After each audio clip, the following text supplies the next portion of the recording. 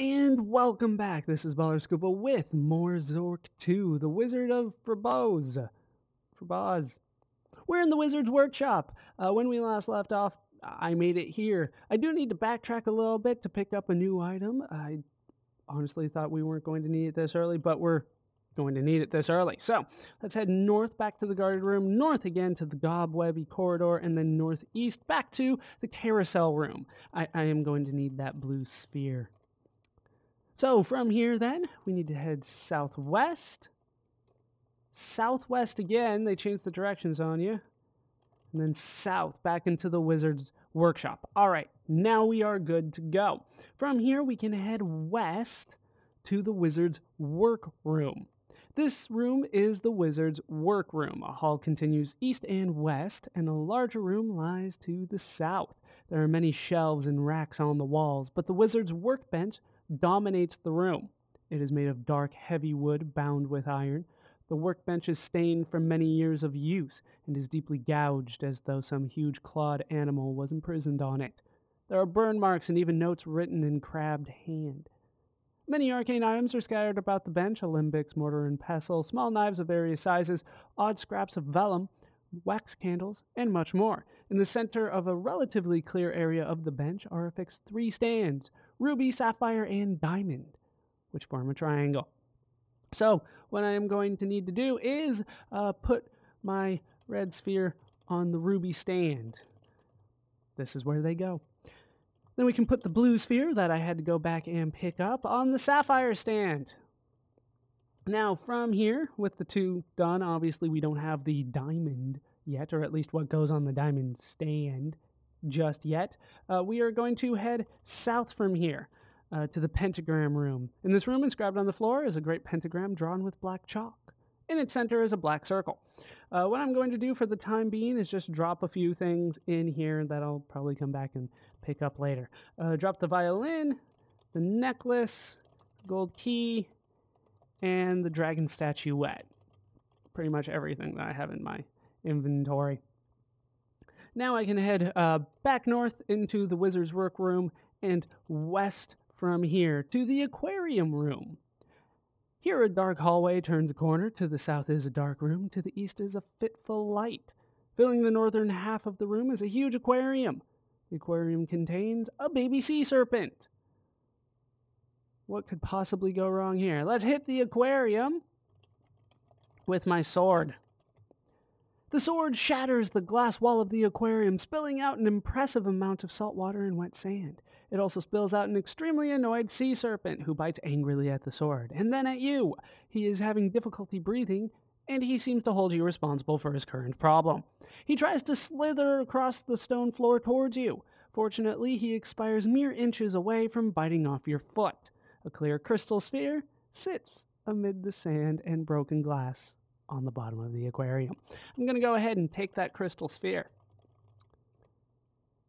Now that we have that, we can just head east and put the crystal sphere on the diamond stand. As you place the clear crystal sphere in the diamond stand, a low humming noise begins, and you can feel the hairs on the back of your neck begin to stand up. The 3 spheres begin to vibrate faster and faster as the noise becomes higher and higher pitched. 3 puffs of smoke, 1 red, 1 blue, 1 white, rise up from empty stands. The spheres are gone, but in the center of the triangle formed by the stand is now a black stand of obsidian in which rests a strange black sphere. Take the black sphere, surely. This'll work out well. Surely. All right. South. Can I get all of these now? I can. All right. Put the black sphere in the pentagram. What could go wrong? A cold wind blows outward from the sphere. The candles flicker and a low moan, almost inaudible, is heard. It rises in volume and pitch until it becomes a high-pitched keening. A dim shape becomes visible in the air above the sphere. The shape resolves into a large and somewhat formidable-looking demon. He looks around, tests the walls of the pentagram experimentally, then sees you. A new master, he says under his breath. Greetings, O master. Wouldst desire a service as our contract stateth? For some pittance of wealth, some trifle, I will gratify thy desires to the utmost limit of my powers, and they are not inconsiderable. He makes a pass with his massive arms, and the walls begin to shake a little. Another pass, and the shaking stops. A nice effect. I find it makes for a better relationship to give such a demonstration early on. He grins vilely. Suddenly the wizard materializes in the room. He is astonished by what he sees. His servant in deep conversation with a common adventurer. He draws forth his wand, waves it frantically, and incants. Frobiz, Frobazel, Frobnoid. The demon laughs heartily. You no longer control the black crystal hedge, wizard. Your wand is powerless. Your doom is sealed. The demon turns to you, expectantly. I bet he does. So, what we're going to do is pretty much give all our treasures to the demon. I need the lamp, though. Fancy violin, to which he says, Most fine, master, but 'tis not enough. I will do a great service, and are not great services bought at great price? It's a Stradivarius, man. I give him the pearl necklace, very nice, but not enough. Delicate gold key, truly magnificent, keep them coming. And a golden dragon statuette, almost halfway there, O worthy one. And we made it halfway, apparently. But for the time being, I do believe the wizard is stuck, so to speak, in this room. So I'm going to drop a save. So from the pentagram room, we are free to move on, and the wizard should leave us alone from this time forward.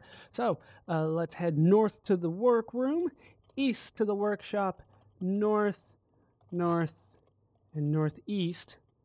Back to the carousel room. I'm going to go ahead and take all of this. I don't think I need all of it. I don't think I need the placemat and the steel box, but I'm going to take them anyway.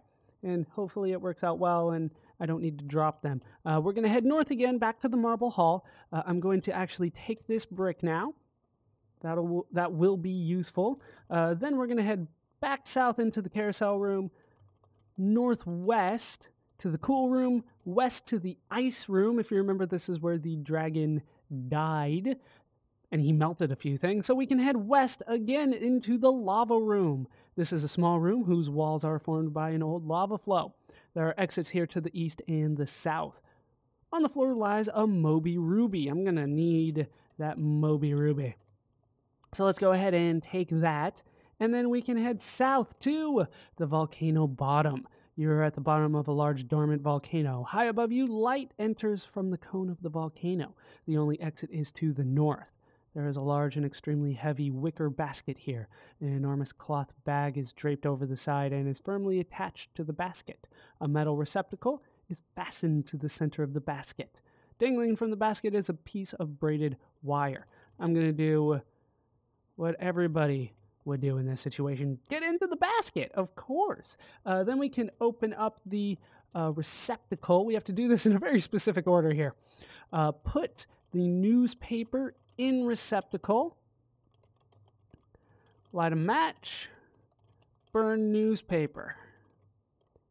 If you're still holding on to the newspaper, that will kill you, for the record. The newspaper burns inside the receptacle. The cloth bag inflates as it fills with hot air. A small label drops from the bag into the basket. The match has gone out. I don't really care about that. All right, so once we have done that, all we need to do is wait. Actually, let's go ahead and read label. All right, we also take it when that happens. It's the Furbaz Magic Balloon Company. Hello, aviator. To land your balloon, say land. Otherwise, you're on your own. No warranty expressed or implied. What we need to do is wait until I believe this happens. Volcano core in the basket. You are about 100 feet above the bottom of the volcano. The top of the volcano is clearly visible here. The cloth bag is inflated, and there is a newspaper burned in the receptacle. A braid wire is dangling over the side of the basket. All right, we need to wait further. We're not high enough. There we go. That is where we needed to be, near the small ledge. You are about 200 feet above the volcano floor. Looming above is the rim of the volcano. There's a small ledge on the west side. The cloth bag is inflated, and there is a newspaper burned in the receptacle. A braided wire is dangling over the side of the basket. All right, we need to land here. The basket comes to a stop. Narrow ledge in the basket. You are on a narrow ledge within an old dormant volcano. This ledge is about halfway between the floor below and the rim above. There is an exit to the south. The cloth bag is inflated, and there is a newspaper buried in the receptacle. A braided wire is dangling over the side of the basket. On the floor is a priceless gold Zork mid, a valuable collector's item. There is a small hook attached to the rock here, outside the basket. So what we need to do is tie the wire to the hook. That should work. There we go. The balloon is fastened to the hook. Good. So it should stay there. All right. Exit the balloon then.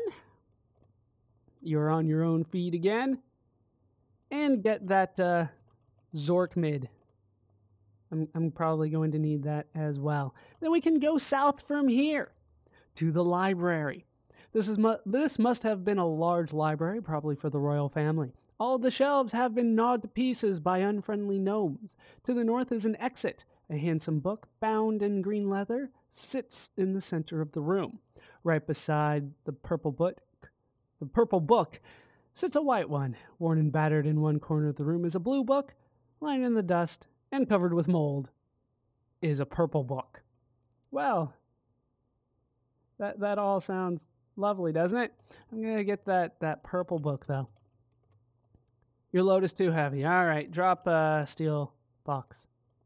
Now get the purple book. I don't think I need that steel box. All right, open purple book. Opening the purple book reveals a flathead stamp. All right, we will take that stamp. I might already have it, though. But no, there we go. I took the stamp. That is probably going to be useful at some point. Now I can just drop the purple book. I don't need that anymore. Plus, it's taking up a little bit of weight. All right, we'll head north from here back to the narrow ledge. There's a large and extremely heavy wicker basket here. An enormous cloth bag is attached to the basket and inflated. A metal receptacle is fastened to the center of the basket. In it is a burning newspaper. A piece of wire tied to a hook holds the balloon in place. That should be good. That should be good. All right, let's enter the balloon, untie the wire, and hopefully we will continue to rise. Volcano near small ledge in the basket. The cloth bag isn't... Yeah, we've gone through all that. Let's wait again. Volcano by viewing ledge in the basket. You are high above the floor of the volcano. The rim of the volcano looks very narrow, and you are very near it. To the east is what appears to be a viewing ledge, too thin to land on. And then the same stuff. So we're going to wait again. And there we go. Volcano near the wide ledge in the basket. You are near the rim of the volcano. Above you, it is open to the sky. To the west, there is a place to land on a wide ledge. So let's go ahead and land there. Now we're on the wide ledge in the basket. You are on a wide ledge high in the volcano. The rim of the volcano is about 200 feet above, and there is a precipitous drop to the bottom. There is a small door to the south. There's a small hook attached to the rock here. All right, tie the wire to the hook. Now the balloon is fastened to the hook.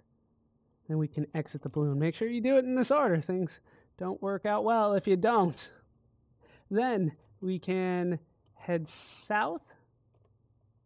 You are in a dusty old room which is featureless except for an exit on the north side. Embedded in the far wall is a rusty box that appears to be somewhat damaged, since an oblong hole has been chipped out of the front of it.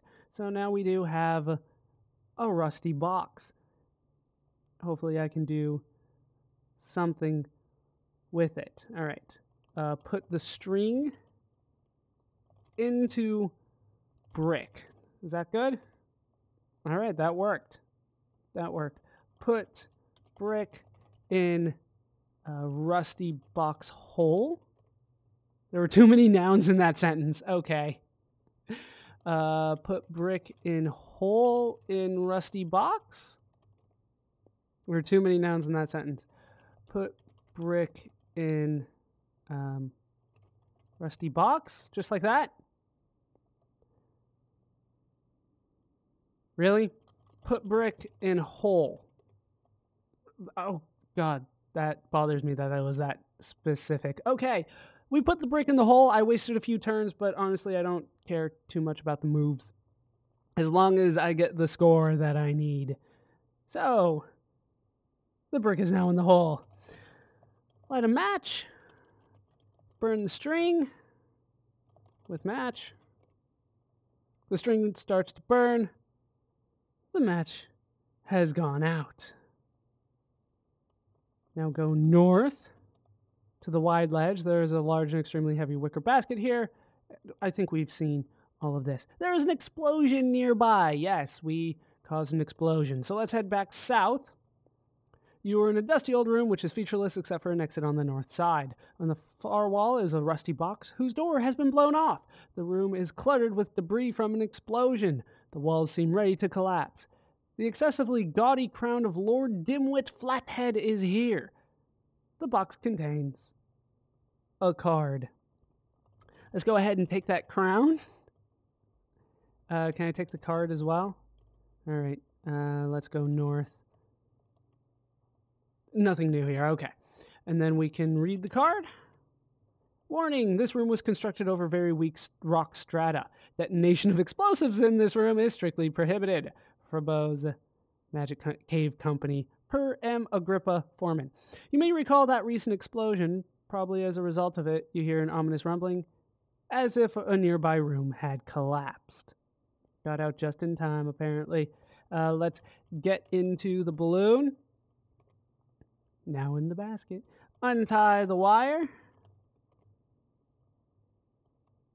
And close the receptacle. Now we can wait until it starts falling. Should continue. There we go. The balloon descends. That is what we want to see. And we'll just continue.